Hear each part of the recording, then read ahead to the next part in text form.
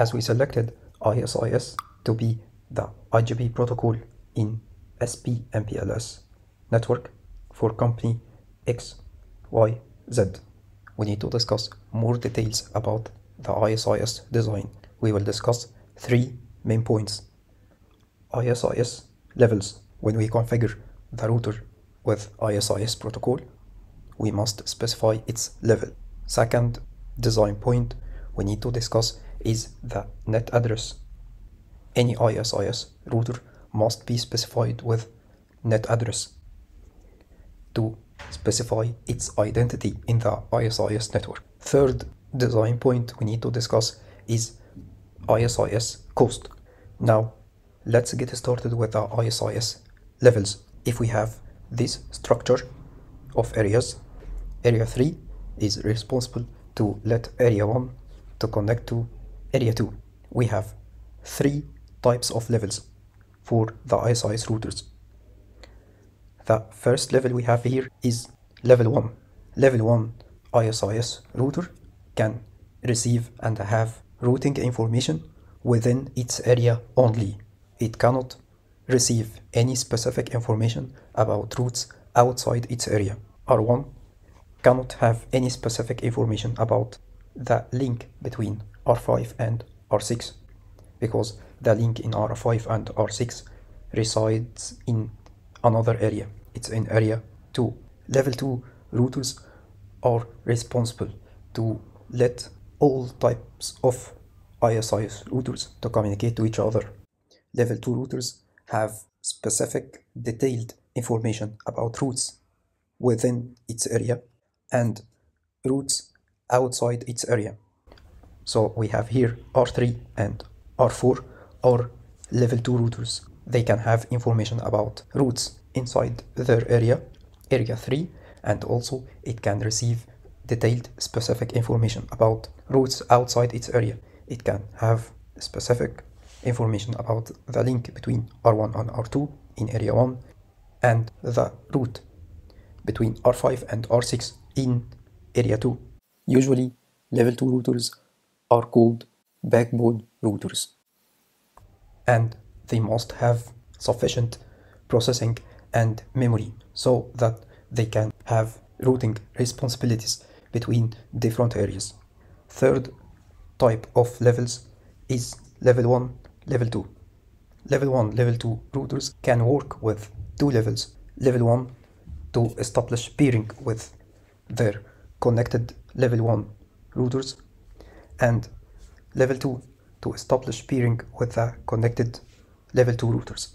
Level 1, level 2 routers are responsible to let their connected level 1 routers to communicate to outside their area. They distribute default route to their connected level 1 routers.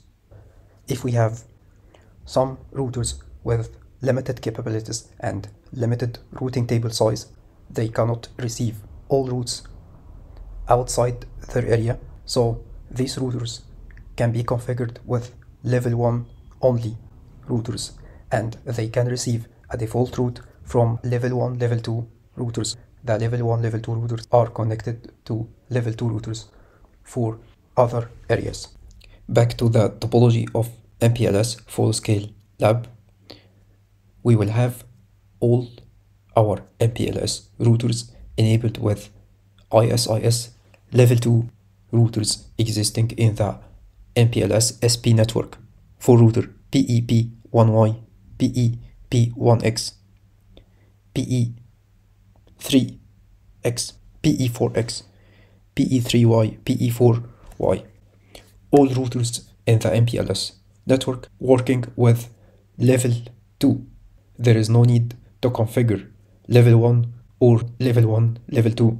All these routers are existing in the SP network, and they have sufficient memory, they have sufficient routing table size, and we will have one single area, area 3, for all IS-IS routers in the MPLS Full Scale Lab. All routers with the same area, area 3, and all routers with same level, level 2. Second design point for the IS-IS in the MPLS Full Scale Lab is the net address. Net address identifies the IS-IS router. Each IS-IS router must be identified with an address. This address is called as net address.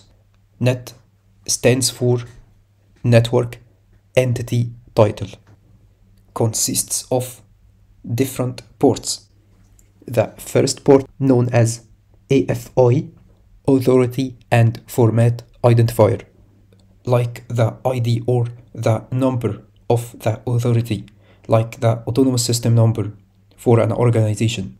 It's commonly used as 49. Second port in the net address or the network entity title is the area ID, area in which the IS-IS router resides. If the router is in area 1, the area ID should be 0001. If in area 3, the number of the area ID should be 0003. Next port is the system ID. The system ID for each IS-IS router must be unique, and it's commonly used from loopback address. The loopback address of the router configured with an IP address, usually it's loopback 0. This loopback 0 is configured with an IP address, and this IP address is converted into dotted decimal notation. We will see later an example about how to convert the loopback address into dotted decimal notation. Final port of the net address is called as N-cell. The N-cell is known as N-selector. It's like the process ID of the OSI stack or the OSI stack, commonly used to be 0, 0. Now, let's discuss how to convert the loopback address of the router into a dotted decimal notation for the system ID. If we have the loopback address as 10.11.11.1, this loopback address will be converted into the system ID. We will convert the first octet number in the loopback address 10 to be 0, 1, 0. We just add 0 at the left side. Then we take the second octet 11 and add 0 as well before 11. We do same for the third octet, and finally the fourth octet we add 0, 0 at the left side. So each octet will be converted into 3 digits. This is the system ID, which will uniquely identify the IS-IS router. Each IS-IS router in the same area must have a unique system ID. IS-IS routers can duplicate their system IDs as long as they reside in different areas. But if they reside in the same area, they must have unique system ID. And because we have only one area, area 3 for the MPLS Full Scale Lab, so all routers must have a unique system ID. And of course, all routers will be with same N-cell 00. Final design point is the IS-IS cost or link cost. In IS-IS, any link between any two IS-IS routers will have a default cost value. The default cost value is 10. In the MPLS Full Scale Lab, any link between any two routers will have the default value 10, and we will leave it as 10 without change. Thank you for viewing this video. I hope it can add a good value to you.